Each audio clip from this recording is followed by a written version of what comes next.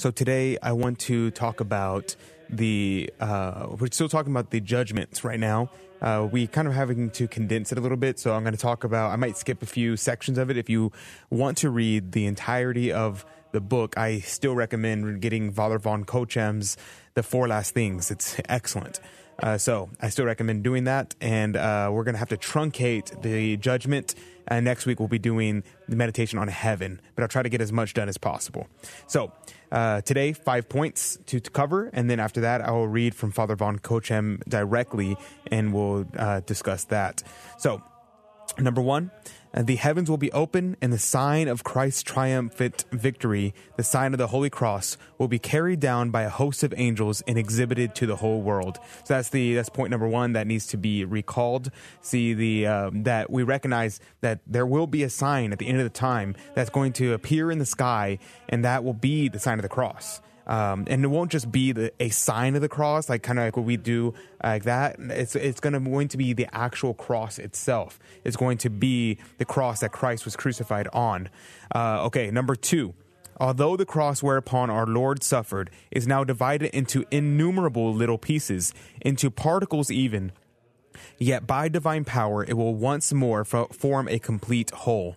Now, this is also important because we see now today, it was true in Father von Kochem's time, and it's true even more so today. There are so many churches that have pieces of the true cross. They cut off tiny slivers where you get the piece and you look at it and you're like, oh, okay, I see the true cross there. They start splitting it up and they spread it to churches all over the world. In fact, my parish, Annunciation in Houston, has a piece of the true cross there. And and Father Felix there blesses people with the relic of the true cross many times a year. So what it's saying is, all the pieces, just like how in our resurrected bodies, no matter where our bodies have been spread out throughout the world, God will unite our bodies together again at the end whenever we are resurrected, no matter how much our bodies have been decayed. And so too with the cross, our Lord will bring back together his cross to be the sign. And he'll do that by way of the angels. Numero 3. The angels will carry all the other instruments of the passion. And so you will see, first and foremost in the sky, you will see the cross, but also all the instruments of the passion, the hammer, the nails, the whips, the rod that was struck, the crown of thorns, all the instruments of our Lord's passion will be brought forth in a procession of relics of our Lord's passion. And that will stir in our hearts such terror and sadness of seeing the instruments of our Lord's pain. And you can also see this kind of prefigurement of this when you look at the icon of Our Lady Perpetual Help. You'll see in the top two corners the angels carrying the instruments of our Lord's crucifixion. Now, number 4, then the bitterest remorse will fill the heart of the wicked. But this remorse, how great and how deep soever it may be, will be futile because it comes too late. Okay, so whenever we see the things that are coming towards us, now this is incredibly important. When we see the instruments of our Lord's crucifixion, we see the cross coming towards us, we will recognize how awful it was that our sins are what put our Lord on the cross. Now, Father von Kochem has quite a bit to say about this particular part, and I recommend going and listening to the entirety of it, which you can find at the Catholic Drive Time Facebook page or my personal YouTube channel, Adrian Fonseca. So you, at this time, you're going to stir in your heart this kind of sadness and depression. You're going to feel like you're going to be remorseful, but it's going to be too late. There is no more repentance at this point. You will not be saved. And then those who are saved already, the just, will also feel the same repentance and same remorse of ever having offended God. But it won't be a depressing kind of feeling. It won't be an abandonment of hope. Instead, you'll still have sadness, but it won't be the same. The example that Father von Kochem gives in his meditation is the example of Judas. Judas felt remorse at the end of his life, but instead of repentance, he committed suicide. So this is kind of what he kind of compares it to. He also gives the comparison of Cain from the story of Cain and Abel, if you're familiar. So I recommend going and listening to that. Number 5, what thou would you say if you did perceive that had been the cause of Christ's suffering and had crucified him by your sins? So he's asking you, meditate on what you would say if our Lord appeared to you today. If he came to you and said, tell me, how do you feel? What do you think about the fact that it is actually your sins that has put me on this cross, that has caused me all this torture? You're the reason that the whips scourged my back bare. You're the reason that the rod struck my head, driving the crown of thorns deeper through my skull. What would you say? What would you think? That's the meditation that Father Von Kochem has asked us to make while on this section. So this was where this part will end. If you want to hear, I'm going to grab, if you're watching on Instagram, you'll see I'll grab the prayer and move it here. Otherwise, I am about to go into the actual reading of Father Von Kochem's meditations. When all mankind are assembled in the valley of Jehoshaphat, the prediction of our Lord will be fulfilled. Men withering away for fear and expectation of what shall come upon the whole earth. For they will be in such anxiety and terror and anticipation of the approaching judgment that if such a thing were possible, they would faint away. They will look up to the heavens, continually with fear and trembling, and every moment that the coming of the dreaded judge is delayed will serve to increase their apprehension of this advent. At length the heavens will be opened, and the sign of Christ's triumphant victory, the sign of the Holy Cross, will be carried down by a host of angels and exhibited to the whole world. These are our Lord's words in regard to this mystery. The powers of heaven shall be moved, and then shall appear the sign of the Son of Man in heaven, and then shall all tribes of the earth mourn. The Catholic Church teaches us what this sign will be, which is to appear in heaven. The sign of the cross will appear in heaven, when the Lord shall come to judgment. All the fathers concur in interpreting this sign, which will be displayed in the heavens, as the cross of Christ.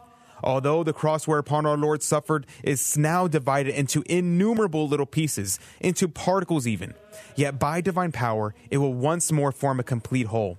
It will be carried down from heaven by the angels with solemn pomp, and the angels who bear it will be followed by others, who, as the angelic doctor St. Thomas Aquinas maintains, will carry all the other instruments of the Passion.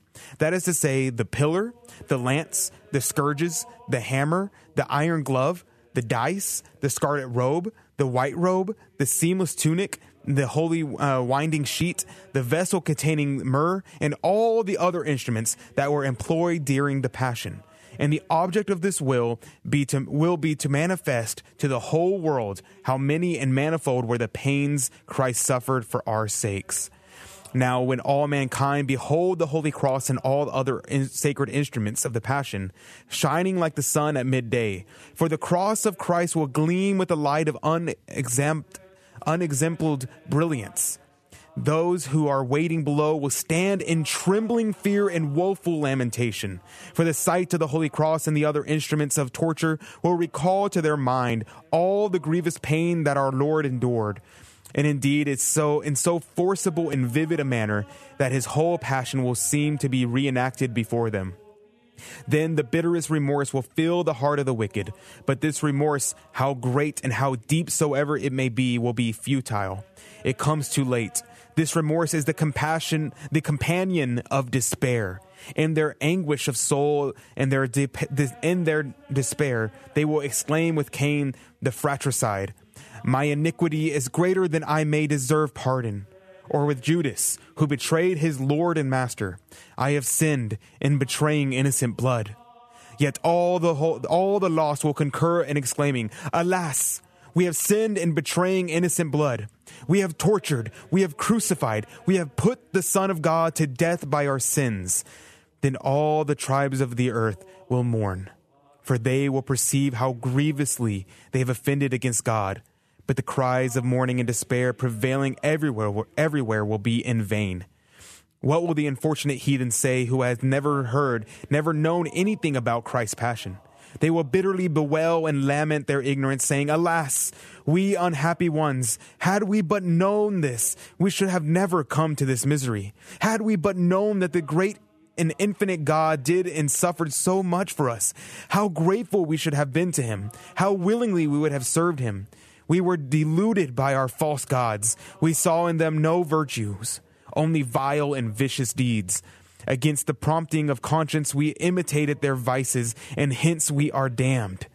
We cannot complain or think ourselves wronged by the holy and just God, because we are amongst the reprobate.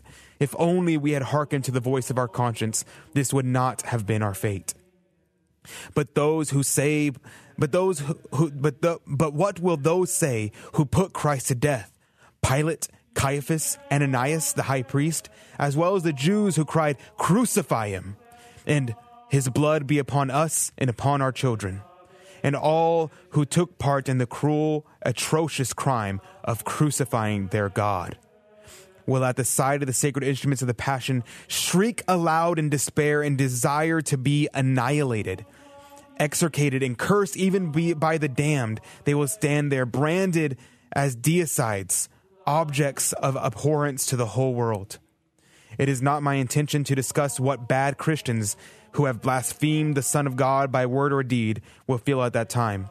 For brevity's sake, I leave thee, reader, to meditate upon it for thyself. Only one thing I would ask of thee. Reflect upon this.